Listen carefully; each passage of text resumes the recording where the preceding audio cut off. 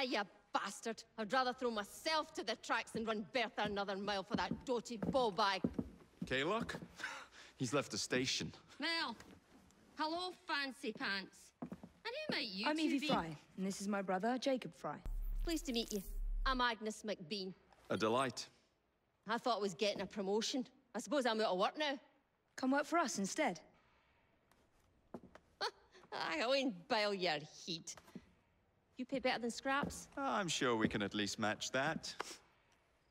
Then may I present to you Agnes and Bertha, lady and locomotive, at your service. I'll be in the next car. A hideout on the rails. What an excellent idea.